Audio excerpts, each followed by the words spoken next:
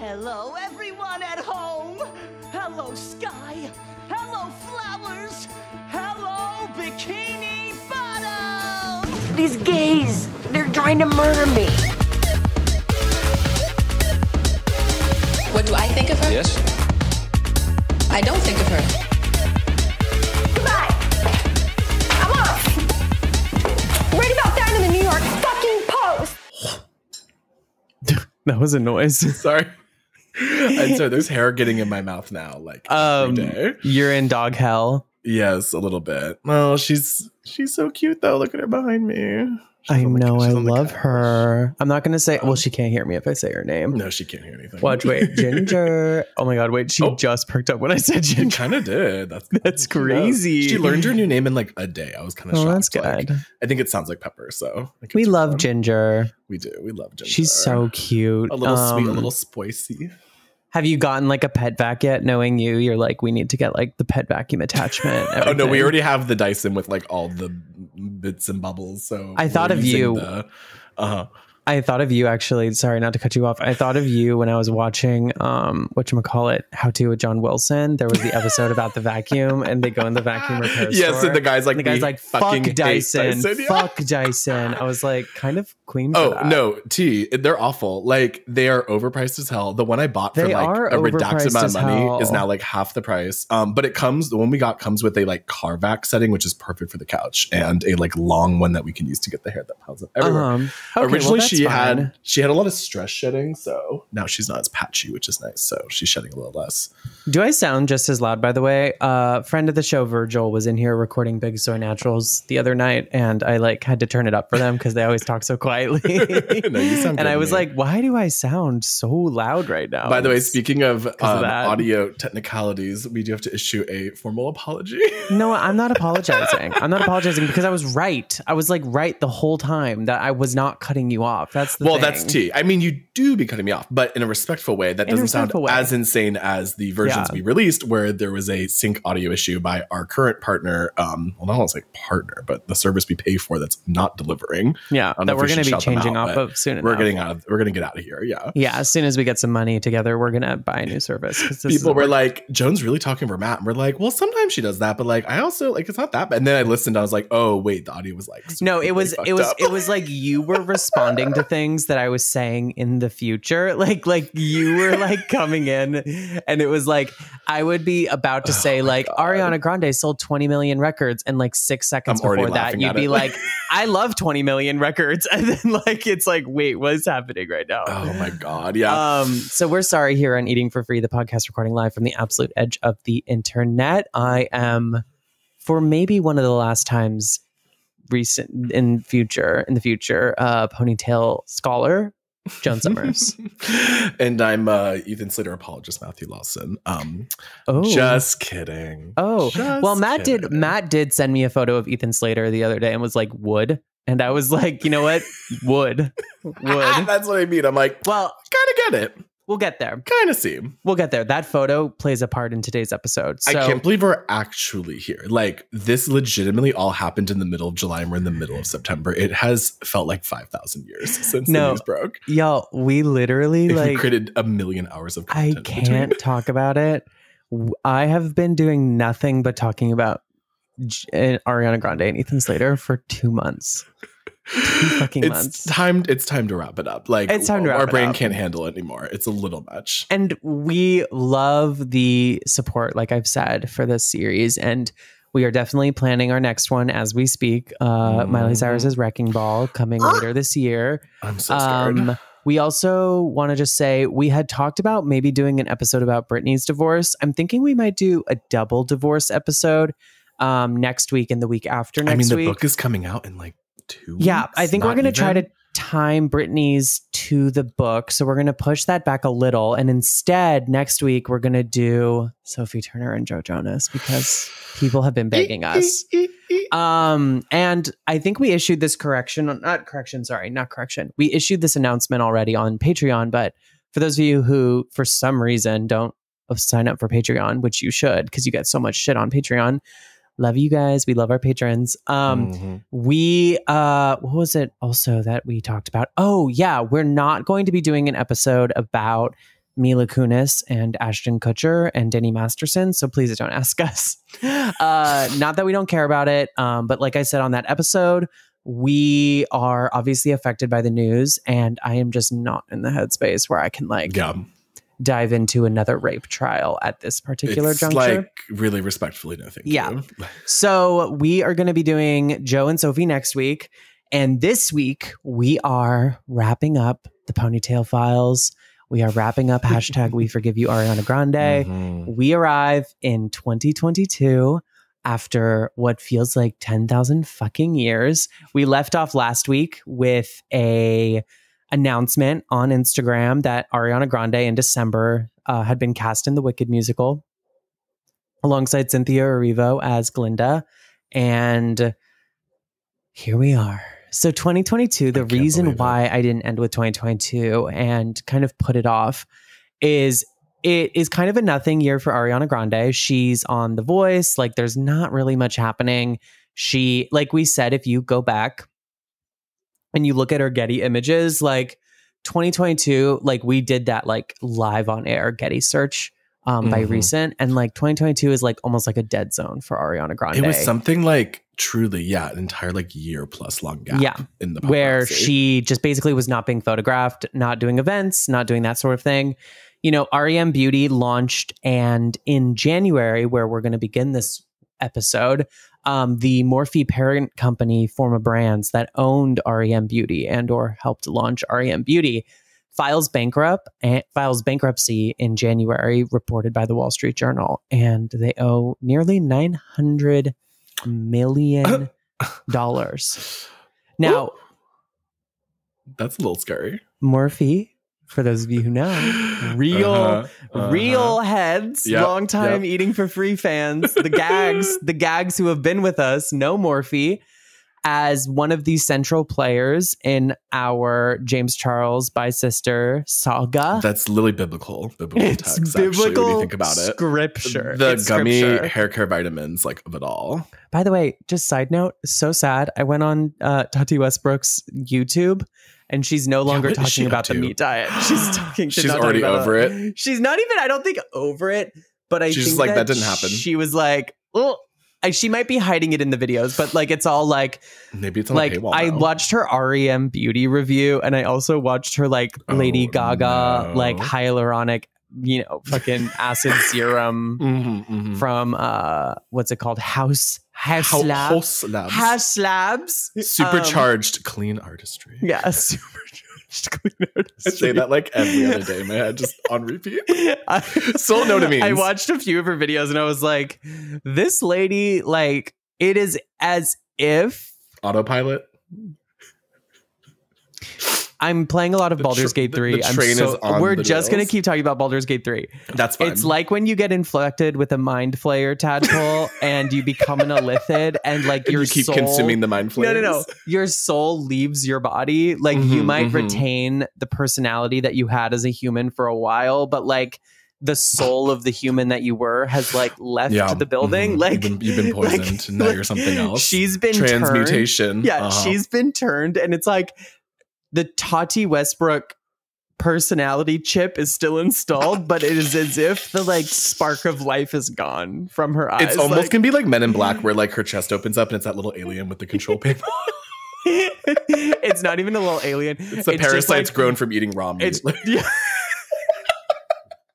It's like an extra mutation worm, like from like the radiation in her Texas town, like under the soil. Like we find out she was living on like a nuclear testing site, and like the I was just parasites have mutated. And like I was just reading rebellion. as I was watching a TikTok about how they used to sell in Victorian times, like in the 1910s and 20s, literally parasite worms that you could do to like lose weight. Hell yeah. People would just eat worms, and I'm like, we're honestly so close to doing that again. Favorite new like celebrity wellness life hack is talking about the parasites. Like it's my favorite thing. They all are doing the parasites. They're everywhere. The parasites in our body, the doing parasites. Everything. They're there. They're here. It's the new free radicals, I think.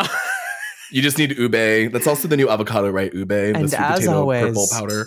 As always, once again, Trisha Paytas was right in the end.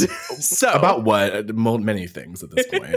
I love describing the revelations her keep coming, as so many people do, as Cassandra of Troy. Like, just like as a friend of the show said, like, she's like Cassandra in that her prophecies are always right, except it's like the whole thing about her personality is what kind of puts people off. Like, you know, if she wasn't Cassandra, people would listen to her more, but we listen because we love Trish. So we're going to then now jump ahead. So by the way, the 2023 was when Forma declares bankruptcy. I skipped ahead just a little bit. In 2022, not a lot's happening.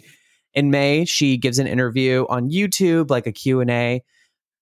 Talks about preparing for Wicked. In August, I'm Glad My Mom Dies starts getting blurbed, and we get that segment in the book that gets, I believe, blurbed first in the New York Times, where she talks about like Ariana Grande was being pushed to pursue stardom by Nickelodeon and her managers, and she was acting with a cardboard box, and it was really difficult for her, like, meaning Jeanette McCurdy, to like handle it. And the reason that she like eventually broke with Ariana Grande was like Ariana came in one day like late and was like, I got invited to Tom Hanks's house last night to like play games, and that just like destroyed Jeanette, because she was like, what am I doing here? Like, these people don't like me.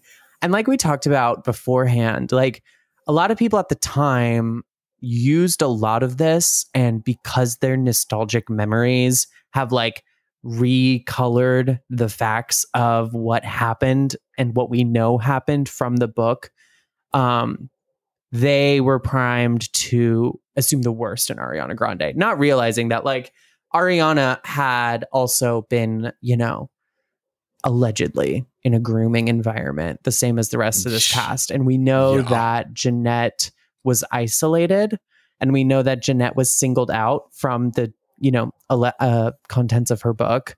And as we said before, like a lot of this was like how she felt at the time. And clearly, like, being two teenagers who are being pitted against each other in an impossible situation, like, of course she was going to feel resentful. Of course she was going to hate Ariana Grande.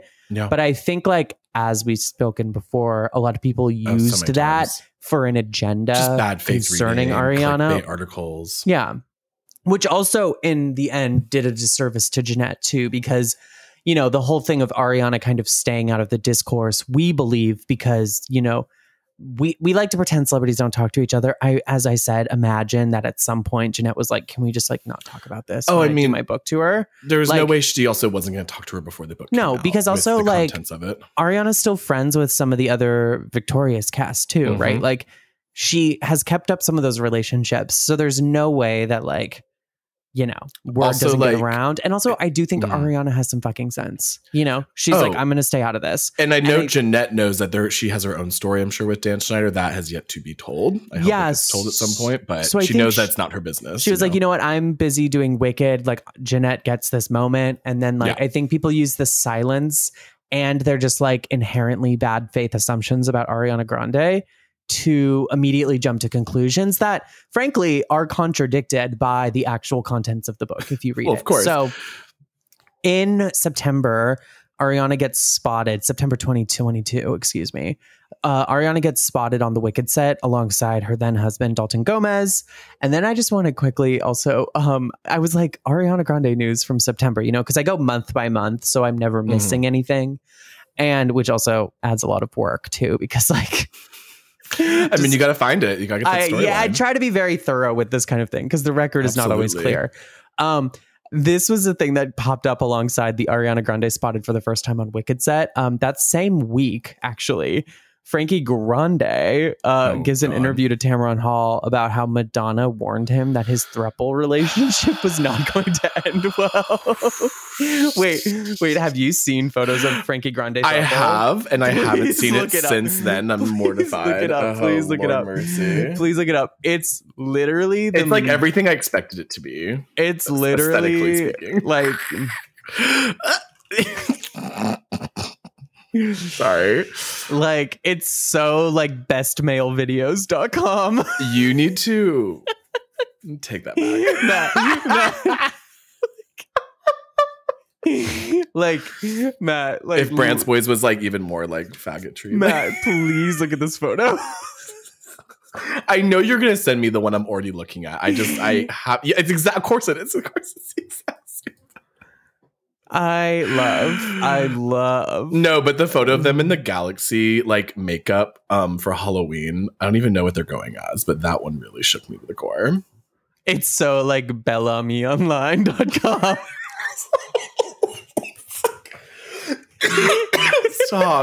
Stop. Oh my God, please. Faggot. Ooh.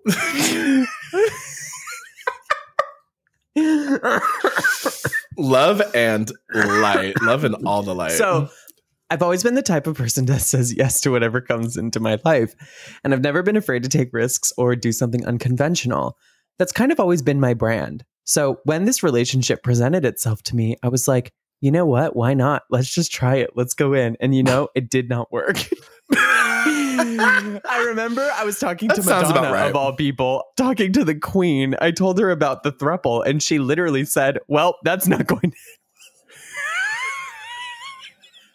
I mean, you know what? Words of wisdom. Also, Ariana Grande said, quote, she gives me every advice. I mean, he says this of Ariana Grande. She gives me every advice. You know what I'm saying? Like, she's my sister and she's my best friend. So we talk about everything. So it has been really nice to know, to now have that common thread. Like, she was married a year before I got married. Just by being so close and watching her in love, you know, we learn from each other. We learn from each other's experiences. Okay, so skipping forward, 2023, Love and Light. Forma Brands files for bankruptcy, $900 million. And Ariana, from what I read, I believe that one of the former Smashbox executives joins REM Beauty, and they basically like buy the stock, I think, in February for like something like $15 million. Like Ariana buys basically all the stock from Forma and is like, okay, sense. This is my company now.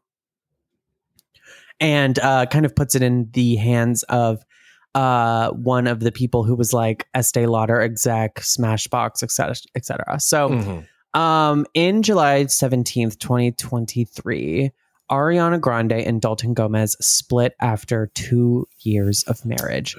This is after a very quiet year for Ariana. You know, she gets like stuff that kind of goes viral over the last year. Like that's really what had been keeping her, you know, name in people's mouths. She also has a song with The Weeknd that comes out. We really don't have to talk about it. I also think that one of the things that goes viral is that video of her like switching accents. Like if you look at recent Ariana Grande news from like the end of 2022, beginning of 2023, it's like Lad Bible, like, you know, all those like content mills, like Barstool and stuff are like fans left confused as Ariana Grande switches accents. And that's really the most press she gets. So in July, we already talked about this in an earlier Patreon episode. So we are going to be a little bit succinct with the affair stuff because we have kind of tread this ground already.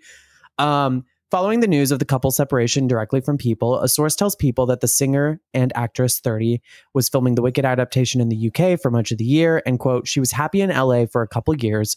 She wanted, and now this is very important, you guys. We talked about this in the last episode. Now keep it in your minds. She wanted to make a life there with Dalton. He is super focused on his career and needs to live in LA. It's definitely been an issue for them. Dalton's career is demanding and he can't leave LA often. So when Grande started filming Wicked in England, they were in a long distance marriage. Someone's going to sell those $100 million penthouses. Yes. Although it, quote, didn't work, the insider says Ari has nothing but kind words to say about Dalton. During their marriage, he was their number one fan. On Monday in July 17th, as of July 17th, 2022, multiple sources also say that they've basically been like 23, excuse me. They have been quietly, lovingly working on their friendship since they had split earlier in the year quietly. In a series of recent photos at the time, she, you know, posted photos of the Wicked set and just kind of like had kept it pushing, not addressing the dissolution of her marriage on social media. Now, TMZ also gets a hold of this. And Matt, let's talk about this next article while I look up this TMZ quote that I'm finding really quickly. Get them going, girl. Yeah. So basically a few days after news comes out about Ariana Grande and Dalton Gomez splitting and eventually divorcing, we then literally, the shit hits the fan on July 20th, on my birthday, that Ariana Grande is dating Wicked co-star Ethan Slater after split. So there's obviously many sources we can go here. The one we chose is from People.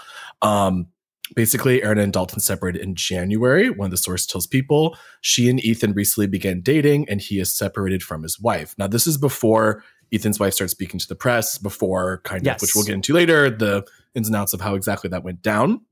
But that's how the story starts. Insider told People this week that Grande's work on the Wicked movie Across the Pond was partially to blame. Like we just said, put a long distance strain on their relationship. Quote, she was happy in Los Angeles for a few years. She wanted to make a life for Dalton. We already talked about this. Though the relationship didn't work, Ari has nothing but kind words to say, et cetera, all the same kind of quotes here. Slater, meanwhile, and this is married high school classmate Lilly J in November of 2018. In January, he revealed that he and Jay welcomed their first child by sharing a photo of her in the onesie. Super vague post. We have a baby now, he wrote on Instagram.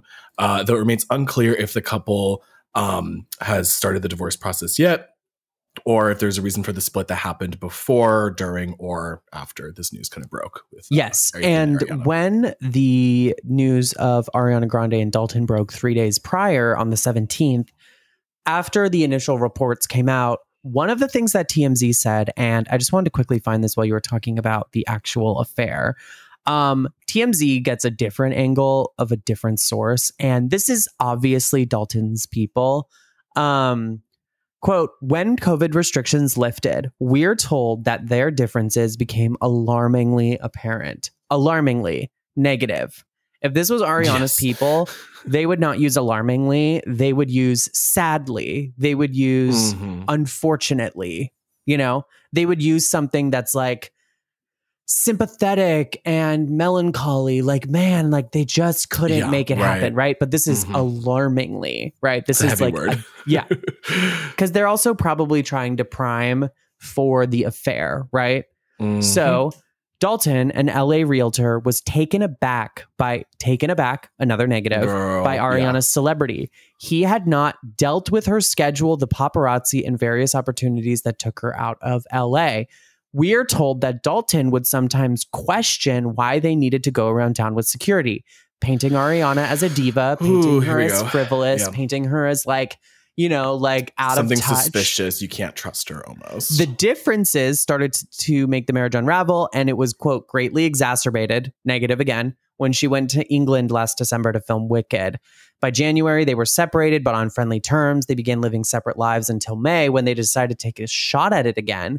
And that lasted about 2 weeks before they both called it quits. And there is a photo of them from June 2021 that they post here of all of them out and about with friends, kind of being like, look at their normal lives before things took a turn. Fact is, we're told Dalton has, quote, been dating over the last months, which was fine with Ariana. Our sources say both Ariana and Dalton were, quote, shocked no one picked up on the separation until today. When TMZ broke the story, they had gone their separate ways and were headed for divorce court. Now, this is what's interesting to me, and we talk about this in the last episode, so I won't harp on it like too much because I drove this point home last time.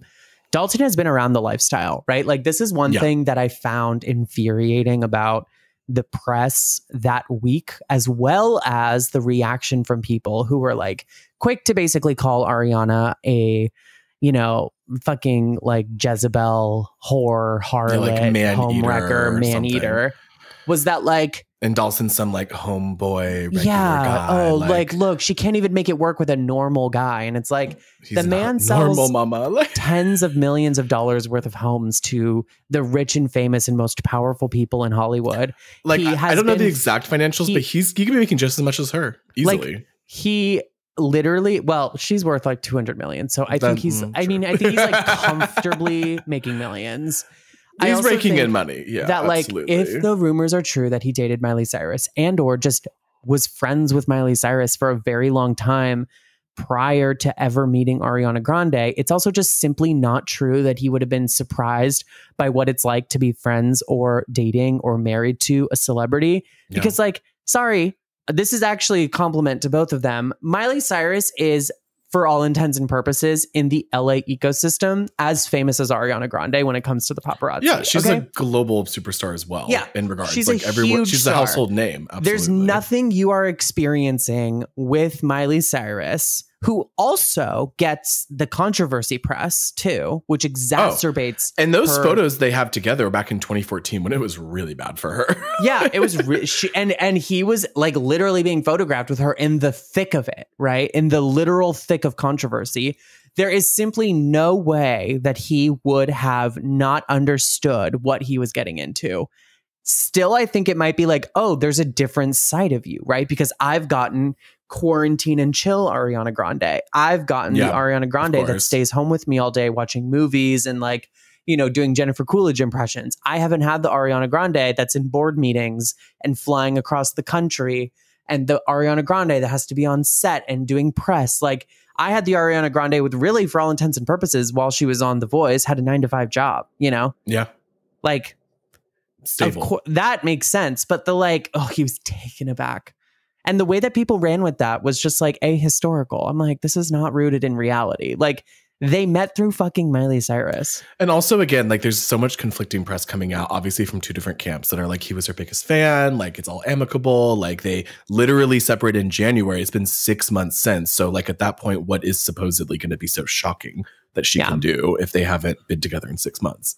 100%. So I'll grab this TMZ divorce headline, and then you can jump on with what the wife says after to TMZ. So Ariana Grande's, this is from July 26th. So about a week later, quote, Ariana Grande's boyfriend wants a totally clean slate going into his new relationship with the singer, filing for divorce from his estranged wife.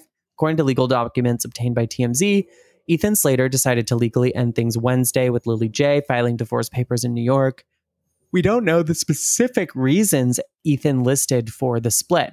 The move isn't necessarily surprising. TMZ broke the story that they've been together for several months now. Sources told us they were both single when they started dating after meeting on the set of Wicked. Quote, however, sources close to Lilly told us that she was heartbroken to hear about Ethan's new relationship and feels he abandoned his brand new family. As for Ethan and Ariana's side of Lily's claims, a source close to the two told us, quote, it's understandable that emotions are high and it's hard seeing your ex move on, especially in such a public way, and her friends are trying to protect her. But Ari and Ethan are just trying to lay low and be respectful of their exes as they pursue this new relationship. Now, before you jump in with what the wife says, actually jump in with what the wife says and I'll say something. I mean, it basically comes out the same day from TMZ. This is like really the height of like the mania of it all. So basically, Ariana Grande and Ethan Slater's romance came as a surprise to Broadway actor's now estranged wife, who feels like he abandoned his family. Sources close to Lilly J tell us she's devastated her family's been torn apart. She's also upset their young son, who was born in just of August of 2022, only a year old, won't have both his mom and dad around constantly now that they split.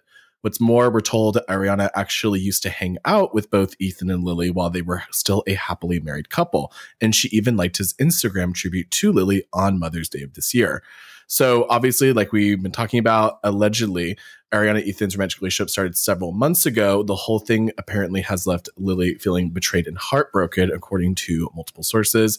Another source's situation told TMZ, quote, it's understandable that emotions are high and it's hard seeing your ex move on, especially in such a public way. Yeah, we already read this quote earlier. So, and later, PageSix reports that, quote, Lilly J has been calling every news outlet to get the story to get this story out. Specifically, you know, in a new, comment that she says, her family's collateral damage. Ariana Grande is not a girl's girl.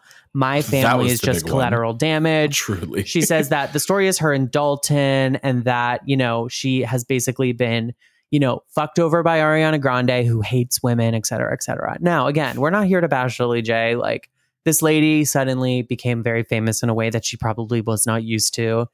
And her ex-husband is dating one of the most famous people on the planet. I understand that you are rightfully upset. If my ex went on to date Ariana Grande, I probably would act like a fucking crazy person too. She's also, Lilly is a psychology lab assistant and like clinical psychology extern. So like, she's really not, even though obviously Ethan has been like doing some more professional Broadway work, this is like leaps and bounds above what she's used to. She adds that like they have, like you say, Ariana hung out with them when they were a couple. And like, again, what I think is interesting is like, cheating is not a crime. It's certainly not a good look. It's certainly not a good thing to do. I think like the way that you live your life reflects in the things that also, you know, you like, I think the way that you live your life. It's a moral crime to many. Yeah, affect your life as well. And that seems like a very obvious thing to say. But I feel like if you're making consistently bad choices, you are headed for badness, I think, is like the simplest way to say it. I'm not trying to say, I'm trying to say it in a way that's like karma. I just don't want to like ascribe anything to karma. Like you get what's coming to you kind of bullshit. Of course, but that's very much the language. But yeah, like, you know, it's the vibe of like if you hang out with a bunch of bad people and like people who are like not making great choices, like our parents used to say, like the chances of you getting pulled into something not great for you is very high. And unfortunately, it's extremely true. Yeah. And I think with Ariana, we have seen, especially with these child stars, you know, later in life get put into, that was like the stupidest thing to say. I'm so sorry, you guys. I really was like just basically trying to basically say like karma can sometimes feel real, but I really don't believe in karma. So like I was trying to say it in a way that just wasn't like what's coming around comes around, you know, like, sorry. I was thinking back on what I was saying. I was like, Joan, shut the fuck up. Okay. So I think that we see a lot with these child stars that they get caught up in like a very insular way of living where they have this kind of like all or nothing approach to the people in their life, right? Like you're not like thinking in like a community minded way. You're thinking in like a self-preservation way because you live in a world. You're thinking about the press. You're thinking about there we reputation. Go. That's what I'm trying to say. Your world is only about you. And so I think to people who are not like in that machine, it often looks like you're just a selfish asshole, which sometimes, most of the time they are. They are selfish assholes. You think you can be the most famous person on the planet and not be self-obsessed? I'm like, sorry. You wouldn't have gotten there. Sorry. And that's fine. Like, that's how the world works in ways. Also, like, I keep thinking back to the comment or the sources that were like, Ariana and like Dalton are shocked that like it took so long for people to find out that they had separated. And I'm like, is that not like an active effort on their part to keep like, obviously she's not going to come out and do a press release about it immediately. That would be a very specific choice. But like, you clearly made sure that you were not in the public eye so that that wouldn't be taken on for a while. So you had the private time to work things out. 100%. And I also think, so the reason I bring up the karma stuff was that like cheating is not a crime. And also like, for instance, I'll use this as an example, right? Because this actually is something that like didn't necessarily happen to us, but like we have relationship experience with this. I say, for instance, you were heterosexual, right? No. And say you were friends with a girl that I was never friends with, right? Never friends with her, didn't know her like that. I was friends with you. And I saw her on occasion, but like we were coworkers, which we were. And this other girl was just like a non-entity to me, right? Like it was like she was not my friend. I didn't know her. And eventually you two break up. And we have had a very close friendship. Maybe probably at some point it became inappropriate how intimately close we were considering you were having these feelings. But you break things off and then you get with me. Assuming that's what happened. Like, sure, it's probably like the second you had feelings for me, you probably should have said something. But like, I don't have any loyalty to this girlfriend I've never met. And or if I have met, I'm not friends with her like that, right? Like it's my coworker's wife. Exactly. And so the idea that like Ariana Grande is beholden to Ethan Slater's wife before Ethan Slater, when she is working with Ethan Slater and like seeing him every day is weird to me as like a moral stance to take. Like, I think if someone has children, you probably should not pursue them because if you do get into a relationship with them, that's all I was about you think that's going to be fun and easy? You want to be a mom?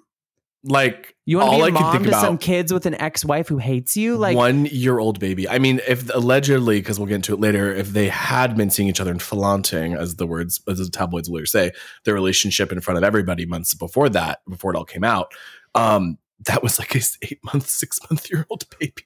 Yeah, no, exactly. Like, listen, like I would never get entangled with a guy with a year-old because good luck, honey. No offense to Lilly J. Again, we don't know the lady. We are not trashing her in any way. And the point of this episode is to really like look at the facts of what happened and try and make sense of the reaction to it. We're not casting aspersions on Lily J, Ariana. The only person really I think we should cast aspersions on is fucking Ethan Slater, who is the one who was married. Let's be honest. Who's the one who made this choice? I've been saying this since the one who got a woman pregnant, who he was married to, who he has been with since high school, goes off, gets suddenly famous, preps to get even more famous, gets a little bit of attention from the world's most famous pop star, and decides that actually married life is not for me. I'm going to risk it all, and I'm going to get with fucking Ariana. Like, that's the person I think that we should all be casting aspersions on.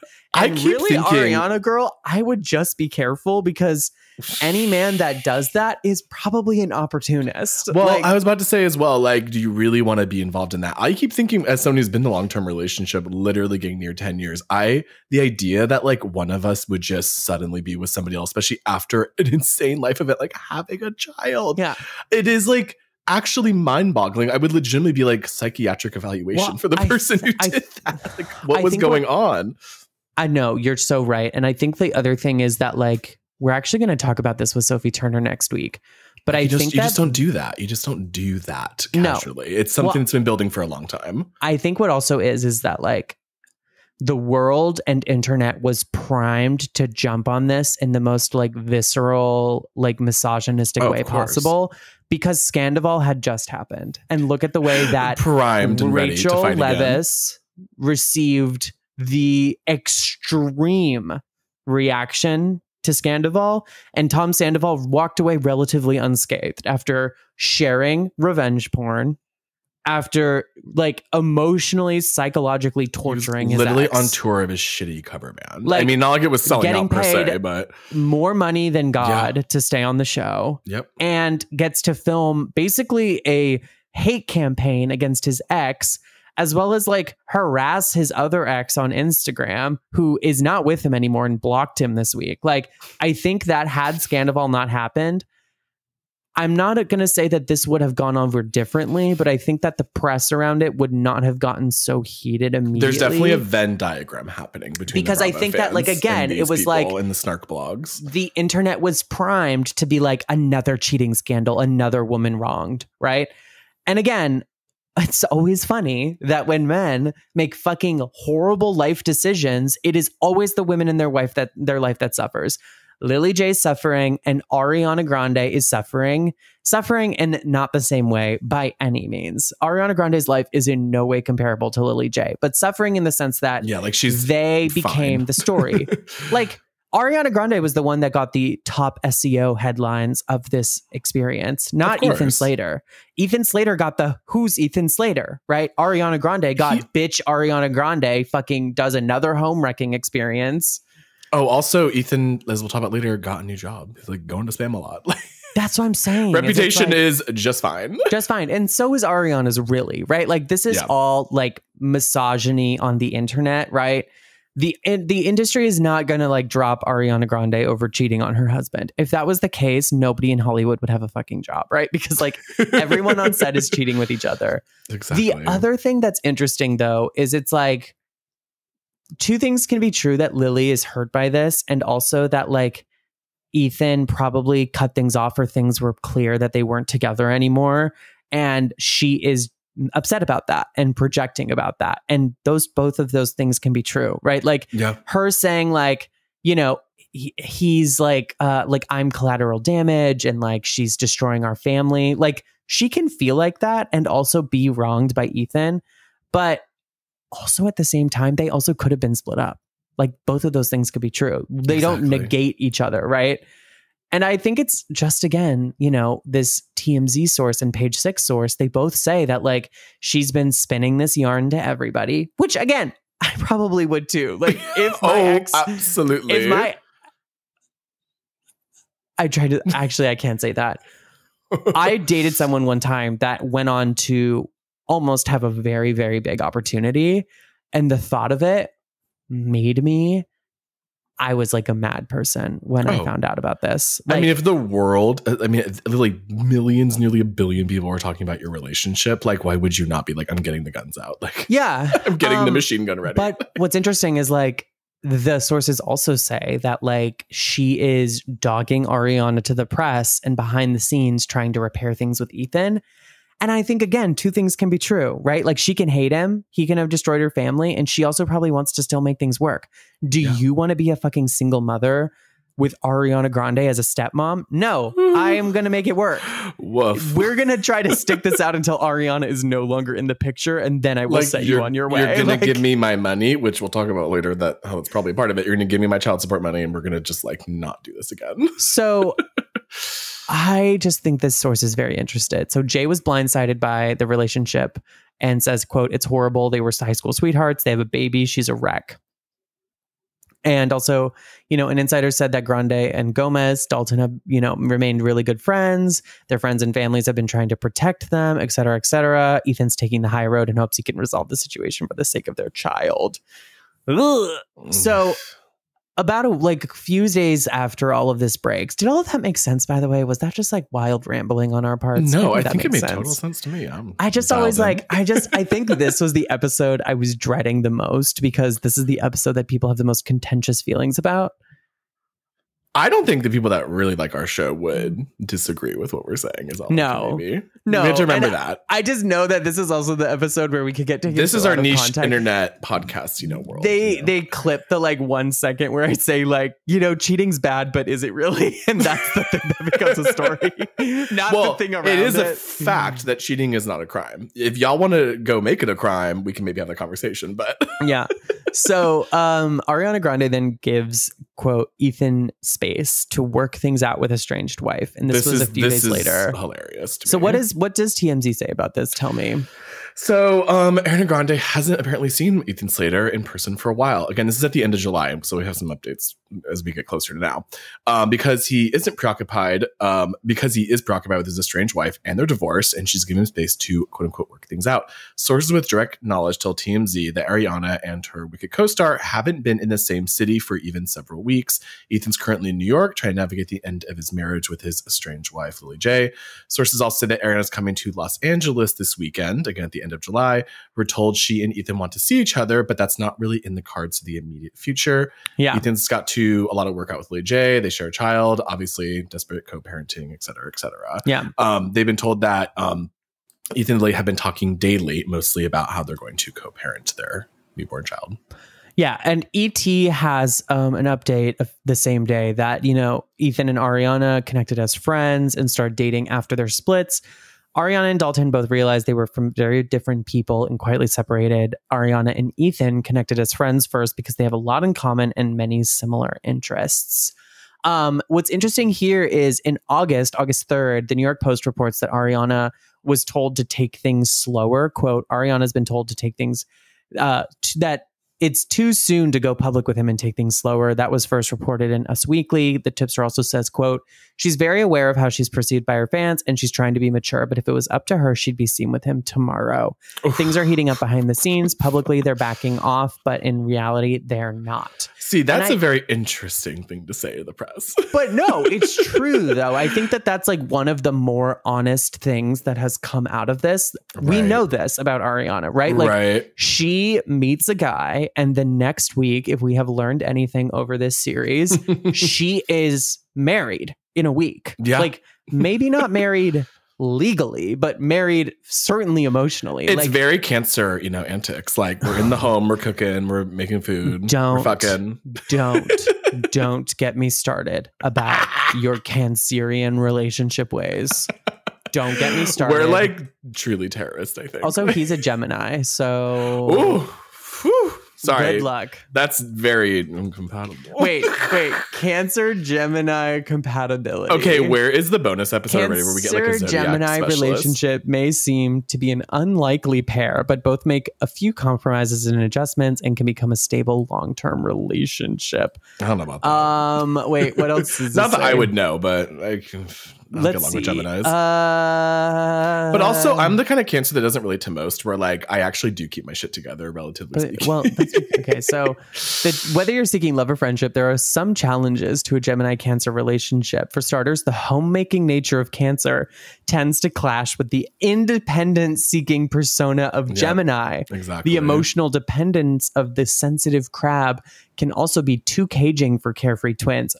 Shocking, considering he left his newborn That's what I'm saying. child. Like shocking. Talking about the two-faced metaphor. Again, and this is also the thing that drives me crazy about this is like, again, people are talking about it like, oh God, Ariana Grande's fucking ruining another relationship. And it's like, why don't we talk about the fact that yet another father with a newborn has left his fucking family because he was like caged and held back? Tale is old as time. Tale is old as time. Tale is old. Oh God, Men a man with a newborn News went breaking. and had an affair. Like Jesus Christ, another one. Like add that one to like the fucking scroll, and you unfurl it, and it's like 40 miles long. Like, and it's just from this week. Like, it's like literally from Genesis. Like it's literally holy scripture at this point that like famous men will leave their families the second they just feel like they're being held back, right?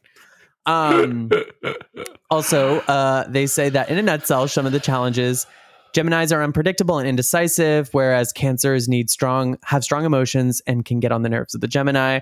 Crabs need security and stability. However, Geminis might be unable to provide this due to their need for frequent change and stimulation. Exactly. Geminis also love to explore new places and relationships, while those born under Cancer prefer to stay at home and be more insular. See, this is the thing with Ariana Grande and the Cancer thing that I think I can understand is that she is very much that kind of person who does want that homeliness, why she fully commits to a personality, an entire like ethos and aesthetic, because she wants to feel in that, live homely in that. But she's also a mega pop star global celebrity, which is basically the most unpredictable, chaotic, destabilizing work you could possibly do. So I think it's very push and pull in that way, and that she basically goes all in, has to pull completely out, goes back in all again. And also we know and that this just fits with everything we've seen. Yeah. Look at what happened with Mac Miller. Look at what happened with Pete Davidson. Weren't they, what was it, engaged after 2 months? Like, yeah, literally, it was like a 4-month long venture, and yet it felt like 3 years of we stories. know what she's like with relationships. Like, this is not new.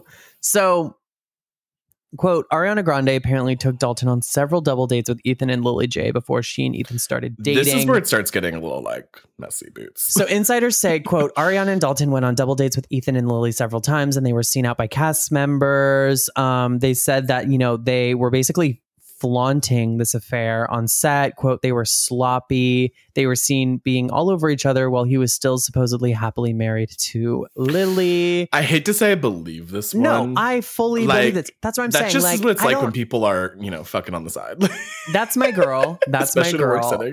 But I fully don't believe that they waited until he had left her. I don't think so. No, I mean, again, I don't. Ariana and Dalton have confirmed on the record that they had separated in January. Yes. I mean, granted, the filming was before that, but like, they were still filming. They were still on set. Well, that's why. Oh, yeah, that's true. That's what I mean. That's what I mean for at least Ariana's side. But like, Ethan Lilly was again continuing up until now. This is the part where I'm just like, this is the part where I'm like, again, Ariana. Like, this is the part where it's like, I don't condone this behavior. Like if my friends were acting like this, I'd be like, you are setting yourself up for a world of hurt. One. Again, I fully believe how you get them is how you lose them. I fully ascribe to that. I have enough anecdotal evidence. I have enough like confirmed scientific, watch any season of Housewives hypothesized as well. You will see that every time. And I believe it, right? Like if same with Love Island too. Like that is tested formula. Listen, again, I tell people this all the time. No shade. If people will cheat on Beyonce, people will cheat on basically like the most gorgeous, beautiful, talented, successful women in the world. They will cheat on you. If they will cheat on their wife who just had a baby, like, did we not learn about Lemonade? You. Hello? Like, did we all not witness that? So the fact that she, quote, met their baby and even held him. They had dinners together in London, and Ariana told Lilly that she wanted to have a baby one day, and she couldn't wait to start a family. This is the part where I started to like levitating out of my body. Like, you know, the Winnie the Pooh gif where the soul like leaves the body and starts spinning up into the ceiling. Like, this is the part where I was like, oh. That's why Lilly is allowed to get out the big guns. Like, I would, if I was her, I would also be like, death to everyone. But I also think that like Lilly should get her lashings in. But I also think that like the press giving attention to Lilly in that moment, just like, by the way, the press giving attention to the Scandal situation was not because there is a justice for Lilly movement, right? Like, not because like there is this concerted effort to like protect Lilly and everyone feels like genuinely bad for her. It's exploiting her. It's knowing that this woman is vulnerable, reactive, and highly, highly emotional. And you are going to farm that for rage because rage sells. You're going to farm that for drama because drama sells. Like, they are egging Lilly on with all of this, right? And that's the part where I feel like there is a moral quandary is not the right word. What am I trying to say? There's like no winning here. Yeah, it's no winning. But I think it's like, it's opportunism at its best. And I just think that like, when people are like, well, this is what Lilly's saying, it's like, yeah, Lilly says this under duress. Lilly is saying this in like a reactive moment at the very point of finding out about this affair. Like, just look at perfect example, what Ariana said to Rachel at the reunion. Like, she has gone back on record and said, if I could go back and refilm the reunion now, I wouldn't have gone as hard at her, knowing what I know now, knowing what she's going through, knowing how troubled she is. Like, I wouldn't have said the things like, you are scum, you are nothing, nobody loves you, and you're going to die alone. Like, those kinds of things. Like, I wouldn't have said that. But also, it was within the first few weeks of me finding out about this, my life was falling apart all around me. I'm the #1 story in the world. And I'm reactive. I'm angry. Like, of course I'm going to say this, right? But like, these people like TMZ and PageSix are, one, trying to have this agenda to sell ads, to sell clicks, to farm this narrative that they have been building about Ariana Grande for 10 years. And also, they have a woman who is really ready to say literally the first thing that comes to her mind. And just and you know this. They're asking her like, what would you say to him if you could Which is also why him right now? Like, what kind of other horrible things has he done? Like, has he cheated on you in the past? Like, they're going to ask a million questions to incite violence. Like, I don't think that like the PageSix people were like, let's include that line about her going and running and telling this to everybody because then she's going to react to it again, right? Like, it's not that it's not that cunning, but fueling this and like offering all of this shit behind the scenes that normally you wouldn't say. The like normally if I know a source has gone to me and someone else, usually it's bad form to like throw your sources under the bus. Usually it's bad form unless the goal is to humiliate somebody. Like, you really just should not be doing that unless, I mean, it's like a fucking politician or like a serial killer. TMZ we're talking about. Yeah, no, but like PageSix did that because it is just more chaos and confusion, right? And it just whips everyone up into a frenzy. I mean, look at what happened on Twitter. It was fucking in shambles. Which is why we waited this long, because now we have way more to talk about with much better hindsight. So August 9th, Ethan lands a new role. What's this role that he gets? So, this is the Spamalot of it all. So basically he's heading back to play the historian / Prince Herbert in the revival of Spamalot. That's based on the 1975 Monty Python film. That was announced on August 9th. I don't know when the play is. Oh, it's actually going to premiere. Yeah. October 31st on Halloween of this year. So he's currently practicing it. We'll get into a bit later. He's posting on Instagram some like rehearsal footage for the play. Yeah. So we also get that Ariana Grande's boyfriend, Ethan, in the next week is locked in now a contested divorce in the Tompkins County Courthouse in Ithaca, New York. It says that Lilly is, contesting the divorce and shows that these two are not on the same page. As somebody who went through an uncontested divorce recently, which was still excruciating. What happens is, and I'm just going to speak for the state of California, which is a shared property state. Has like marital property laws. Contested divorce is the kind of divorce that you hear about. And this is the thing where it's like contested divorce is like a play on words to extrapolate this narrative that things are heated, but most divorces, actually the majority of divorces are contested divorce. Right. The word contested divorce is actually a legal framework for divorce that applies to a lot of states where, like, I'll use my divorce as an example. I basically went to my ex and was like, we're getting a divorce. You're going to sign this paper because we are on the same page that we are getting a divorce. We are poor. We have nothing. We are not going to pay lawyers to fight this out in court because what are we fighting over? Dust, right? Cockroaches? Like, what are we fighting over? Yeah, exactly. And we both share your property. You share your debts. You share your finances with each other. You sign off on that saying, like, this is everything I have. This is everything you have. And then you draft a settlement agreement together, basically saying, like, this is the way that we're going to split everything. We've decided this between ourselves, no lawyers. And we are signing and guaranteeing that we are not suing each other for a divorce. And then the judge, there is in California a 6-month holding period. And then the judge makes a judgment. And sometimes the judgment is like, you need to go back and you need to redo this property settlement agreement. It's not quote unquote fair. Or in that time, your partner can call off the uncontested divorce. Basically say, you know what? I don't want to get a divorce. And then it would become contested if you were to refile and sue them. Now, a contested divorce is this. Say I married somebody and I tried to leave them and they didn't want to leave me. I can have them served with legal papers. It's still insane to me that that's how it works. I serve them with legal papers and I say, I want to divorce you. It's so fucked up. I am leaving you and we are getting a divorce. From there, they have the option of responding or not responding.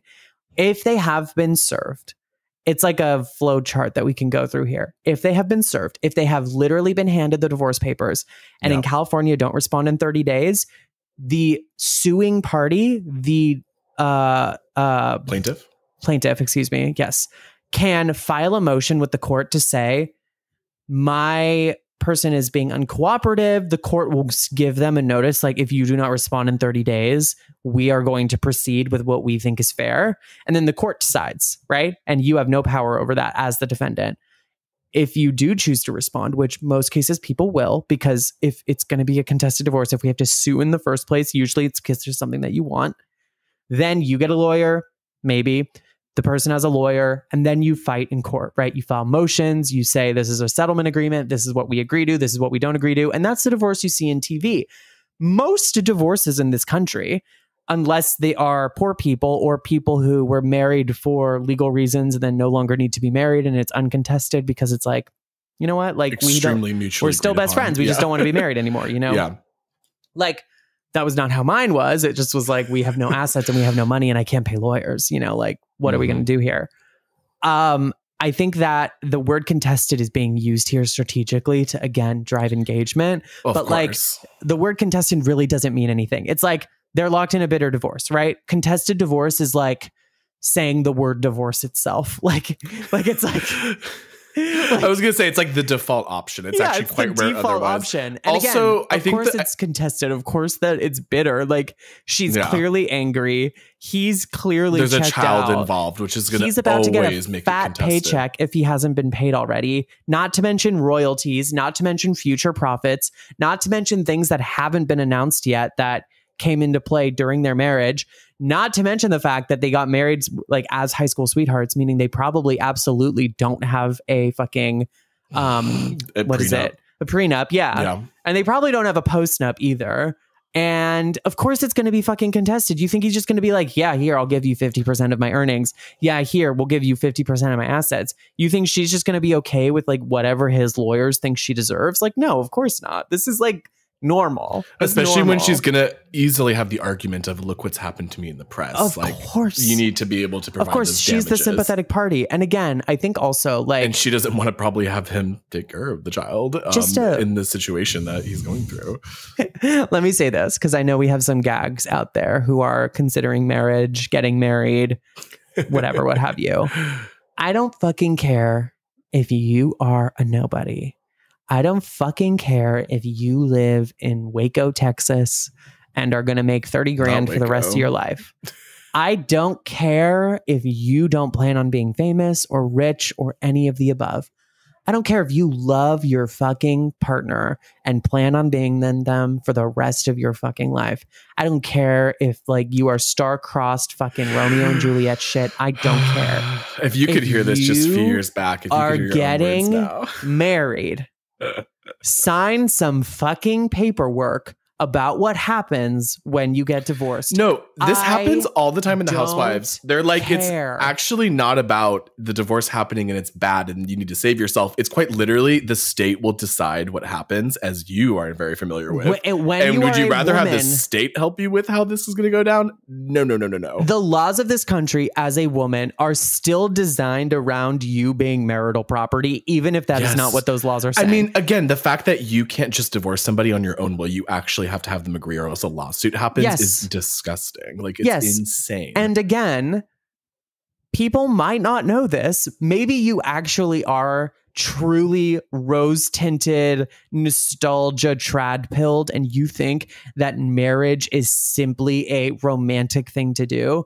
But in this country, it's like the least romantic. Marriage is a business institution. Yeah, it is a you might not think it is, but it is business. To the government, it is business. Your taxes get different because you are being taxed as a business class. I am fully paraphrasing there, but the reason that you are taxed a different type of entity. I mean, the marriages, the reason that you get different tax benefits, the different loan options that you get, the different like classification with financial. I mean, this is why most people also get married, because if you're not married, you are like suffering much harder. Yeah, 100%. The reason your healthcare changes everything. And again, let me just say, I did not get married thinking I was ever going to get divorced. I got married because I thought I had found somebody who I was going to spend with for the rest of my life. Spend the rest of my life with. Okay, I would not have gotten married if I thought there was a chance of me getting a divorce. And look what happened. And guess what? Not having a fucking prenup, even with my fucking negative $20, was hell. It was fucking hell. And in your situation too, you didn't even have someone that wanted to try you or like put all the work in. It's still hell, even if they're like baseline. Yeah. Which is crazy. Even if they are just rolling over and dying, like it's still hell. And I cannot stress enough. Get a fucking prenup. The institution of marriage cannot be rehabilitated in this country, okay? The institution of marriage is inherently anti-feminist and predatory for women specifically, and men too. It really benefits just men, but like, we gotta save these men as well, even if they don't want to be saved, and even if they don't fucking deserve it. But like, when you are a woman, the institution of marriage is inherently set up against you, no matter what these men's rights activists get online and say about like child support and whatever, what have you, mother's rights, all these things that they love to harp on as being like the reason men are the most subjugated class in the entire world. Like, marriage cannot be rehabilitated by you and your husband. Please, God, get a fucking prenup, and you are going to sleep easy at night. And even if you are somehow both so financially independent and keep all your shit separate, in the end, whoever has the more money and the more time and the more resources or education on it is going to have a power imbalance. And you live in California, good fucking luck. You having the more resources and financial stability of that half. Just watch how the court system also treats you. It is so dehumanizing. Oh, by the way, you haven't yet. I had the unfortunate experience of not just going to family court for divorce at one point, but you want to see real hell, go to fucking family court, spend a day there getting divorced, spend multiple days there, spend different weeks there over months and months of a year in family court. You are going to wish you had never been married. So please fucking God, sign a fucking prenup. That is my message of this series. Get a prenup. Okay. I love it. So August 21st, Scooter Braun stories drop, and we get that from Puck News. I think the guy's name is Matthew Baloney, right? Baloney. He was the original it's to not, like. Okay. It's not baloney. Okay. No, it is. Baloney. Yeah. Baloney. I'm trying to think the pronunciation. No, I just realized, it's Matthew Baloney. I realize it sounds like bologna, like the meat, but it's like Belloni. Yes, If there's a different way of pronouncing that, guys, please tell us. So Matthew Bologna reports in Puck at first that people are leaving Scooter Braun's company, and then reports that one of the reasons why Ariana Grande is leaving is that she couldn't get Scooter Braun's help. She says that Scooter Braun took a vacation and basically like dipped out on all of his clients. Well, not she, but a source close to the matter says. Source close. Yeah, I'm saying, I mean, let's be real. Yeah. I personally don't think it was just this. I think it's a good reason. I think that this is PR. I don't think that this is the real reason. I think that this is like not a satisfactory explanation in terms of maybe like, a reality. Final straw moment, if you will. Yeah, but people are saying like, you know, oh, look, she's such a diva. So, and I mean, she probably fucking is. So if we've learned anything. I love you at the, like, we're like 17,000 hours into, you know what? She probably is a fucking diva. No, she is, but that doesn't mean I don't love her. That and being a diva is not a crime. Yeah, being a diva is not a fucking crime. Okay, so Braun basically declined to make the trip to New York while on vacation in Europe to put out the fires from this scandal breaking. He basically also, we are told throughout various stories that he had like taken a step back from his clients after assuming his new role. And that is also part of it, that like he has these codependent relationships with people like Justin Bieber and Selena Gomez, and not Selena Gomez, with Justin Bieber and Ariana Grande. We know this. We know for a fact that these relationships are codependent. He literally had Justin and his mother living in a townhouse that he was paying for a country that they did not have citizenship rights in. And they were completely financially dependent on him for a significant part of Justin's childhood. Okay. And also, as we talked about with the Scooter Braun episode, codependent relationships. We talked about the Scooter Braun intermission episode, that which all of you at this point should have very much listened to, that Scooter Braun had independent, close ties with basically almost all of the tabloids and was able to leverage that relationship to spin specific stories. So, yes, not shocking that Ariana and her team are like, please, for love of God, put your ass into work. Yes, and also, squabbled. By the way, we know that Scooter also has an inappropriate relationship with child stars that he manages, because in a previous episode, if you remember, Ariana has an entire segment in an interview where she's talking about Scooter will just call her up on the phone to like chat like girlfriends, and talk about the boys that they're dating, and like, well, the boys she's dating. She's like, yeah, he calls me to talk about my boyfriends and like we're friends and he's like my bestie. It's like, of course she was like, where are you? That's where it's like, if you are going to be a friend with these clients, you need to be a fucking friend. Yeah. And allegedly he was basically like, I deserve this vacation. Like, I actually, like, I'm very busy. And listen, workers' rights, people deserve vacations. But also, Scooter Braun is not saying this in a workers' rights, I should be paid fairly, like I'm advocating for justice. He's saying this in the, I am Batman from The Dark Knight and I've lived long enough to be a villain in my own story, and I'm, you know, reclaiming my rights as a man and like as a fucking men's rights activist. But also like if you are allegedly her friend, wouldn't you also leave your vacation early to help your friend go through something horrible? I mean, Matt, just to like play the, you know, game. I literally took over your life for 3 weeks when I lived with you after my divorce. Like, exactly. That's what I'm saying. Like, and you didn't even have to ask. You were like, just come over, pack a bag, and you can stay here until you get on your feet. And I slept on your couch, and I forced you to watch old Continental Talent videos with me, and we smoked, I think, more weed than has ever been grown in the United States. I think we watched Drag Race Philippines in like 3 days. No, it wasn't Drag Race Philippines. It was... Oh, that was a little after that. Philippines? Drag Race Philippines. That was when it first started. Also, I Love That For You. Or is that we watched like all of I Love That For You. Yeah. Exactly. Okay. So, as Bologna reported, he's rich enough anyway to reschedule his vacation. Grande's crisis erupted as Braun was posting about jet skiing around Europe and partying on Jeff Bezos's yacht. So, like, you're with David Geffen, you're with Jeff Bezos, like, you're partying. I'm sorry. Off with your fucking head. So, Dalton has sources that go to US Magazine or Us Weekly and is like, I'm adjusting to my new normal. And then, dun, dun, dun. This is breaking news as of yesterday. We are so lucky we waited. This Matthew, is why we waited. Legitimately, this paid. Profit. I knew it. I am a fucking prophet. What did I say? I said, come September, these are the fruits of our labor. We are going to get a big update that changes this. Yep. Hit it. Exclusive from DailyMailUK. Where else?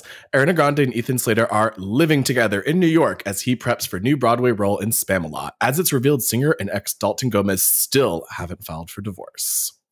Dun, dun, dun. Ariana is living and married right now Ariana is living with a married man right now while she is still married. A source close to the situation tells DailyMail.com exclusively. It's as if Ariana is holding onto Dalton in case things with Ethan don't work. It's just so strange that she is living with Ethan and has not filed documents to end it with Dalton. Last week, People magazine reported that the pair were strictly friends until after their split with their respective spouses. But a separate source said those claims were absolutely untrue, adding that there were, quote, receipts to prove it. Ariana and Ethan never intended for the relationship to go public, the second source told Daily Mail. They were hoping to keep it a secret and go back to their marriages as if nothing happened. But this was not possible because they got caught. Now they're stuck together and have really nothing in common with each other. It'll be interesting to see how this plays out. Sources said that they tried to fix their marriage months ago, but it failed. It was also claimed Dalton had flown to London in January in a last-ditch effort to save the pair's marriage. It was suggested that Ethan and Lilly also tried to fix their marriage prior to starting divorce proceedings, but sources later denied this to Daily Mail. Quote, they did not work out because Ariana and Ethan kept their affair going despite that, a source said at the time. In the wake of Ethan's filing divorce, Lilly spoke exclusively to DailyMail.com, revealing that she was attempting to move past her heartbreak and instead focus on raising her son as a single mother. She said, quote, I am focused on rebuilding a life for our son. This is what I'm trying to do, and this is my sole focus. Ethan and Ariana have, of course, gone off radar following the news that they were dating, but their pair returned to social media last week, with Ethan scrubbing all traces of Lilly from his Instagram. He originally had gone private on Instagram, by the way, and then went public again, or reopened his account. He simply posted a video from Spamalot rehearsals in New York City, which debuts again at the end of October 31st. Ariana, who has been posting about her new line of makeup, liked Ethan Slater's rehearsal post. Girl, the whirlwind of it all. I'm sorry, the source that says because they were caught, they now are stuck together and don't have really anything in common has me like floored. Not that I didn't see that coming, but ooh. I mean, listen, like I said, what did we find out about fucking Pete Davidson, you know? Yeah. Oh, we rushed into this and I actually don't like you. It's almost like we got caught up in the thrill what of it did all. we say? Wait, actually, Matthew, you know what? I'm not doing this. I'm going to actually read exactly word for word. Please. What she said. I cannot believe it. I'm going to read. Okay. Yeah. I was going to say, I just can't get over that they said they were going to keep it a secret and go back to their marriage as if nothing happened. I'm like... I don't believe that. Quote, my friends were like, and she's speaking here in Vogue. Yes, she's speaking in Vogue. Yeah. This is an Ariana Grande on Grief and Growing Up from July 9th, 2019. My friends were like, come, we're going to have a fun summer in NYC. And then I met Pete and it was an amazing distraction. It was frivolous and fun and insane and highly unrealistic. And I loved him and I didn't know him. I'm like an infant when it comes to real life and this old soul, been around the block a million times artist. I still don't trust myself with this life stuff. So I actually fully believe the idea that like she's suddenly like, wait. Let's pump the brakes. She's like, oh shit. What are we gonna do now? But like living together, like for what at this point? Is it because he like can't go home?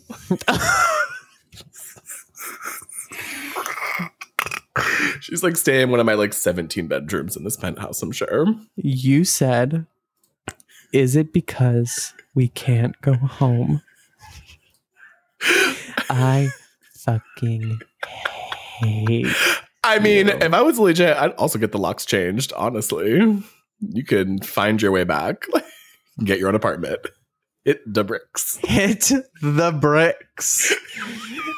with that, you guys, want to ask you now, of this series, if you can remember, what is now the funniest thing that you can say about Ariana Grande and/or this series? Like, what is the one thing that you're gonna like take away from it? Ooh, that's hard. That's very difficult.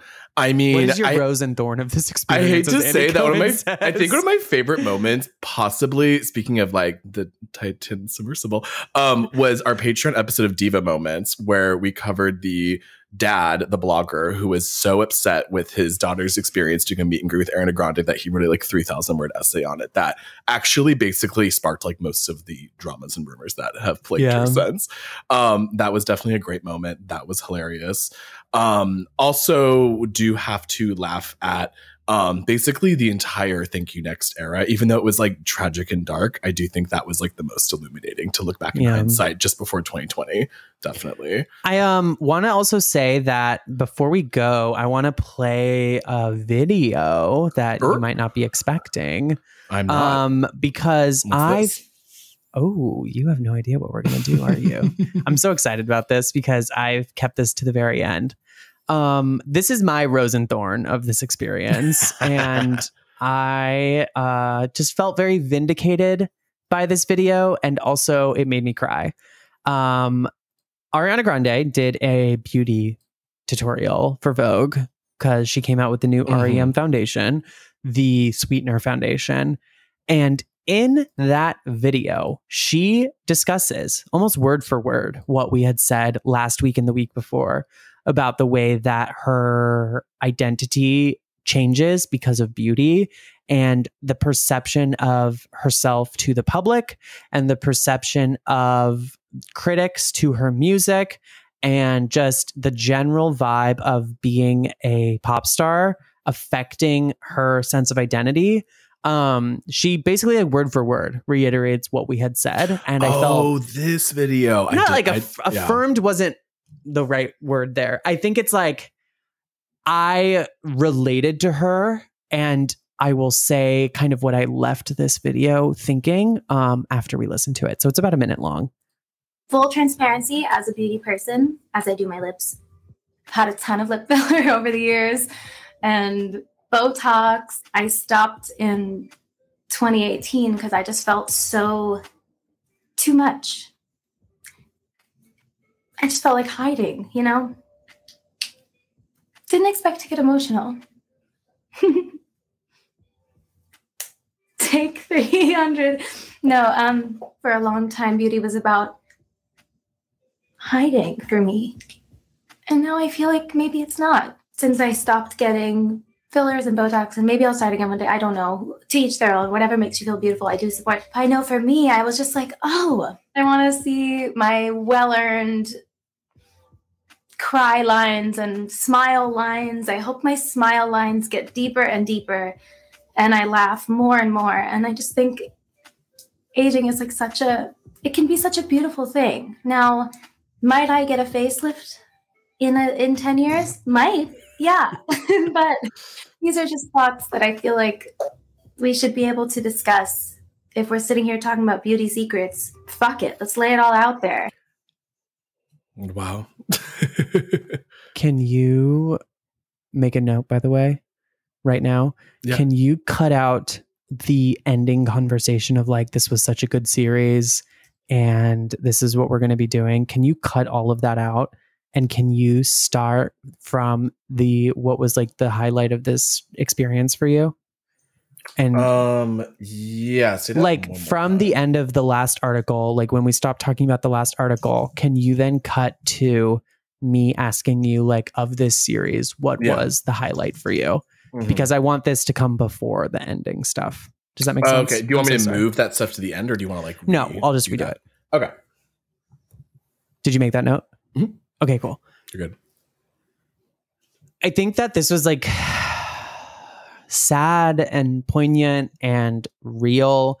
And it really highlighted what I have left this series with thinking about Ariana Grande is that like she is a person who, for better or worse, puts her entire heart into everything that she does. Yeah. And cannot help but be vulnerable and just completely transparent with her emotions and her music. And I actually really respect her more almost because like artists that I love and respect, like Beyonce and Mariah Carey, who say so much through their music, I feel like Ariana gets overlooked at times, not overlooked in comparison to Beyonce by any means. That's not what I'm saying, but more like by the wider public for being a producer, I don't think for being a taking it songwriter. Seriously, though. Yeah. I think that's definitely what it is. For being a producer, for being a songwriter, and for being somebody who genuinely says everything she wants to say in the music, for better or worse, right? Like, she owns writing a song like Get Well Soon, as well as a song like Break Up With Your Boyfriend, I'm Bored. Like, those are two songs that came from her, and she both is like, these are both me. Both of these songs are me. Like flaws and all, warts and all. And I'm compelled by that, even if I'm not necessarily always in agreement with her choices. And I don't always necessarily think her choices are correct.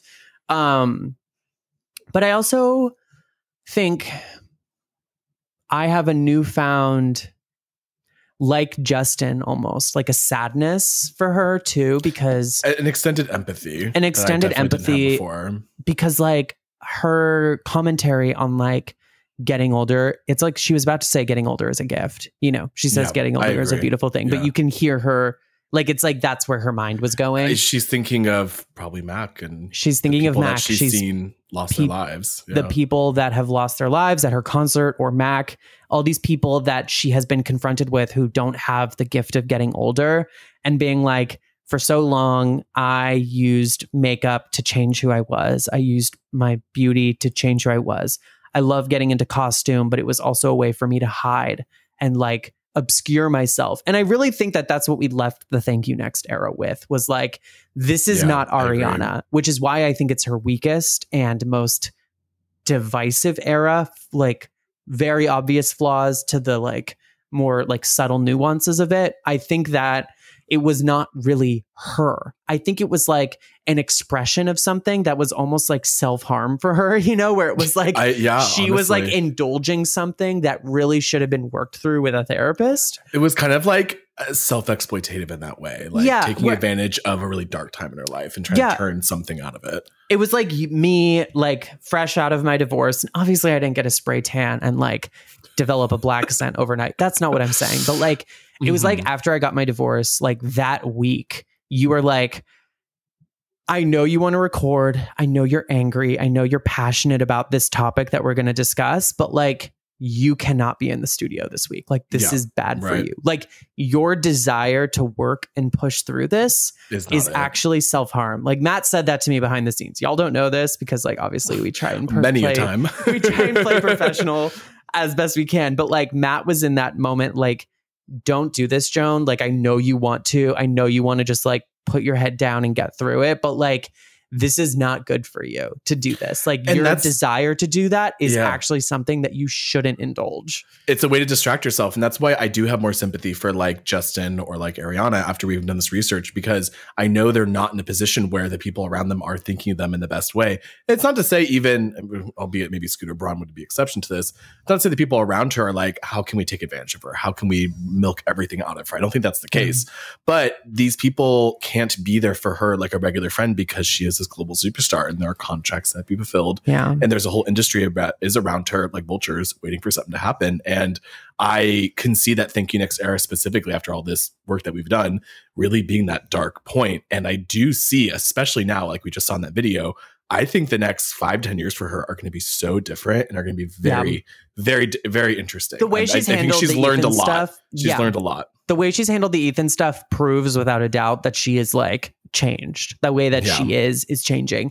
Not saying the way that it transpired behind the scenes. I'm saying the way that she has reacted to it in public shows a level of growth that we can say for a fact is happening, as people who have now spent 2-3 months reading literally everything she's ever said. Like, I was going to say literally everything she's ever every said headline since 2009 to now. At this point, we have come some through. Even prior to that. If you were to take her time in Florida at the hockey game, her breakout on the Zamboni, all the way back in Boca Raton, honey. 13 the musical. Well, guys, thank you so much for listening to this series. Wow, it has truly been such a wild moment for Matt and I to see the growth that has happened for our podcast through it as either researchers and writers and hosts, to just like seeing how many more people we have listening week to week. It's super exciting and a huge bonus on something that really we would have done regardless of if anyone listened to it or not. And I just want to give a shout out to Matt, who I give you so many shout outs, but it's worth it because like I couldn't do this podcast without you. And every day we get into this studio, I feel like is such a gift and just so much fun. And it is like, can't tell you guys enough how much fun it is to do something you love with your best fucking friend in the whole world. And truly have so much fun doing this. And I love you very much. Oh, thank you so much. I love you too. And thank you next. And I feel exactly the same. I mean, the work that you have done on this is like, cannot be like diminished at all. Like it is just absolutely astounding. Like you are really like it. I am here to watch you be like amazing, and I'm so happy I can like support you and make you feel. You like, say good in that. as I have like pit stains down to. Well, they can't see the video, honey, because of this 90-degree weather. Listen, I mean, we're both like just wiping the sweat out of my asshole, and you're like, you're beautiful, you're gorgeous, you're talented, you're look like Linda Evangelista, you're a model. No, I mean we've shared a lot of swamp ass together. Let's just say that. Like, yeah, we've this podcast. we're gonna do our very first live show, which by the way, guys, we are planning. So stay tuned. Sometime early next year, honey. It's definitely coming. We are going to be at our first live show, and we might have to just do it in the winter when we have no danger of legitimacy. Like let the cold frigid breeze in. When I went and saw Sept live, I was like telling Carrie, like, oh my god, I would be so scared of doing a show in this heat because like I would be sweating. I literally keep thinking of like Trixie and Katya, and they talk about like doing drag, and they're like, if the AC isn't set to like 55 degrees blowing at your face at 60 miles per hour, like I will die on stage. And that is exactly how we feel. Oh my god, what a journey we have been on. And I'm just quaking at the Miley Cyrus Wrecking Ball. Like that. This I can't think of it now. It's too much to think about. But I can't wait to air out some truly controversial opinions about bangers. Yeah, you went to the Bangers tour. I went to the Bangers tour for work, actually. Yeah, you wrote about it. It was the very first professional gig I ever got. Was my friend was friends with this person who ran a local college paper where I was living at the time, and like I can't remember if it was community college or the actual college, because the paper, it was in the actual paper. It wasn't in the like digital archive or whatever. And they had gotten tickets to see the Bangers tour through this paper. And we're like, I can't go. Like, do you know any writers or journalism students that would want to do it? And I wasn't a journalism student, but I was a writer. And I was like, I'll go write about it. And I did. And it was the wildest experience of my life. I mean, to this day, imagine. I would pay to time travel. Sky Ferreira opened. Wow. And knew none of the words to her songs. Not a single word. She shuffled around on stage in crutches. Why was she? Wait, crutches? Remember, because she had fallen off stage and broken her leg. Oh my god! It was right after that. Oh, let me make sure that I'm not like totally misremembering that. That's like implanted memories. Breaks leg Bangers tour. Yeah, Sky Ferreira injured during Bangers tour gets 60 stitches. Okay, so while performing in Anaheim, Christ. It was literally the tour before mine. Yeah, Anaheim and then San Jose. In California, Sky Ferreira fell during the first song on stage. According to Ferreira's Instagram, she spent 7 hours in the hospital and ended up with 60 stitches in her lower right leg. Okay, so she didn't break her leg, but she was in stitches. Bangers tour. Like, let me actually see when. You gotta stop. You're already starting your research. No, I'm so curious what the dates were. Okay, wait. Did you record anything from that? Do you have like any like footage no, I have not on your phone? Or Matt, like no, literally it was okay. So that Anaheim show was 3 shows before the one I saw her in. Wild. Wow. Like I guess 15,000 people were in attendance. That's so crazy. It was such a big tour. It was in a hockey studio. We're getting off track. I love you guys. Thank you for listening to this podcast. Truly. Please, God, tell all your friends. We didn't end up watching the whatchamacallit, the documentary, because it turned out to be really nothing. Really a documentary? Yeah, we did a Hot Topics episode that was really good instead. So go listen to the Hot Topics episode. Share this with all your friends. Go back and listen to Pop Music That Fucks. Go back and listen to Child Star Hell. Go back and listen to our series on the Magnolia Network. We've got so much good shit for you guys in the archives. We'll be back next week with Sophie Turner Jonas. This is the podcast recording live from the absolute edge of the internet for the very last time in We Forgive You, Ariana Grande. I am resuming my duties as local gossip Joan Summers, and you are the local artist Matthew Lawson. And we love you guys. Thank you for listening. Yes. 3, 2, 1. Goodbye.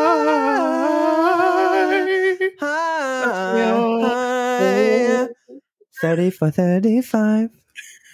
It means I want a 69 with you. Because the light is coming to take back everything the darkness stole. You've been listening to Eating for Free, which is written and hosted by myself, Joan Summers, and Matthew Lawson, and produced by Ashlyn Thomas and myself, with music from our friend Pluto. For more information about this episode and our show, go to eatingforfree.com. And if you want weekly bonus episodes, go to patreon.com/eatingforfree, which helps support this show and keep it going.